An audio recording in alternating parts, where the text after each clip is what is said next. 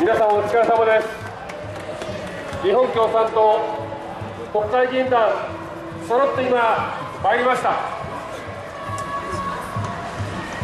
これからが戦いの始まりではないでしょうか。数の力で押し切ることができるのは国会の中だけだってことを皆さんはっきりさせようじゃありませんか。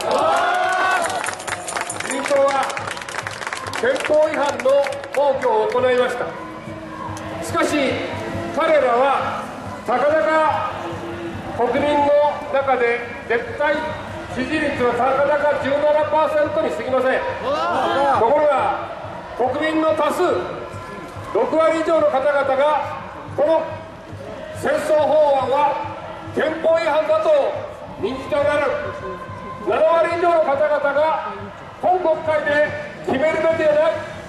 そして8割以上の方々が説明が不十分だと言っている。ここにこそ多数の意見があるではありませんか。私たちはこの多数の方々の意見に寄り添って一人一人が今声を上げ始め、日本の憲法と民主主義という新しいテントのもとに息づく戦いをここの場に全国の場でやってるんじゃないでしょうか。私たちは今日を起点にこの戦争法案を廃止する戦いに挑んでいこうじゃありませんか。そしてこの戦争法案が否定をした日本の平和主義を必ず取り戻し、立憲主義を取り戻し、民主主義を取り戻す安倍政治をやめさせるために共に力を合わそうじゃありませんか。新たな戦いに立ち上がることをお互いに誓ってご挨拶とさえします。おおきに。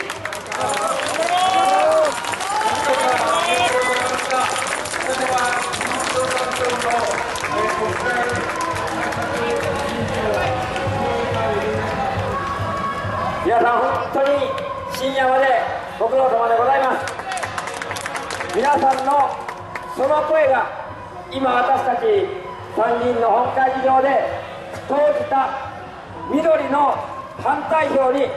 その皆さんの思いが全て込められております。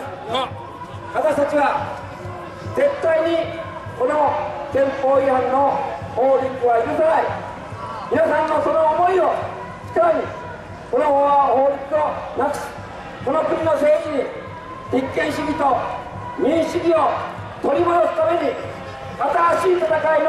スタートに立った、そういう誓いで今本会議場を後にしてまいりました。彼らは国会の中では数を力に押し切りました。しかしそこには余裕のひとかけらもありませんでした。すでに毎日朝から包囲された皆さんの声に怯え、これ以上審議をやればやるほどもっと包囲される、もっと追い詰められる、その中でまさに最後は数の暴挙に出ました。しかしいくら国会の中ではその数が通用しても国会の外では通用しないことは今この姿が示しているではありませんか。そして皆さん、今日の討論を聞いても、参議院の審議の中での公聴会などの賛成派の意見を聞いても、